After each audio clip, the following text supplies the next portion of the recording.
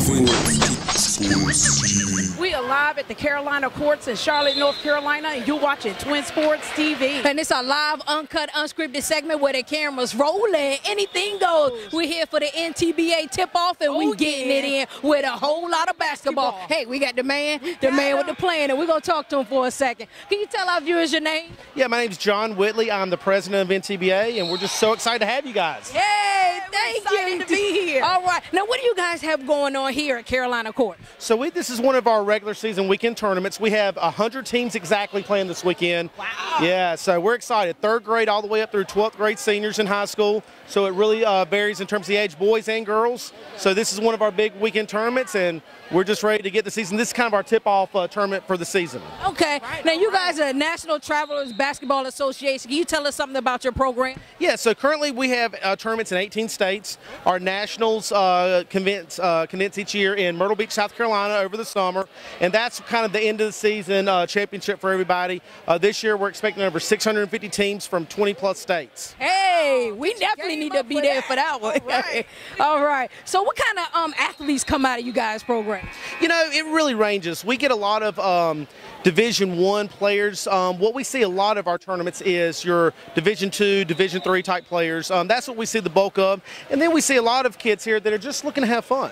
You know, and so that's one of the things, in the end, that's what we're all about. We want to make sure it's all about having fun for the kids. All right, Can awesome. you tell us a little bit about your background in basketball or youth sport? Absolutely. So I was a head coach for 18 years. Started off at the middle school level, worked all my way up to the professional level, coached in the minor leagues for 2 years.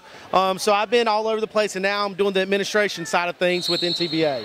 All right, awesome.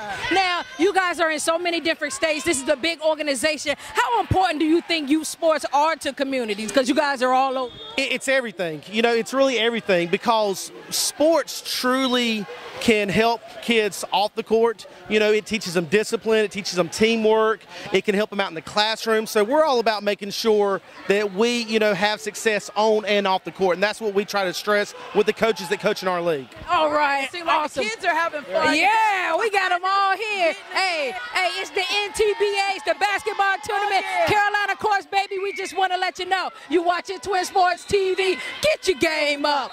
Whoa, we got them, hey. Mama, I love you. Hey, y'all give some shout outs. Give a shout out, bro. Scott, Jesus. I'm on TV. More solid. Shout out to my sister. Shout out to my family. I love you. Shout out to my mom. That's my family in New York. Shout out to my mom. Shout out to Daddy. Okay, thank you.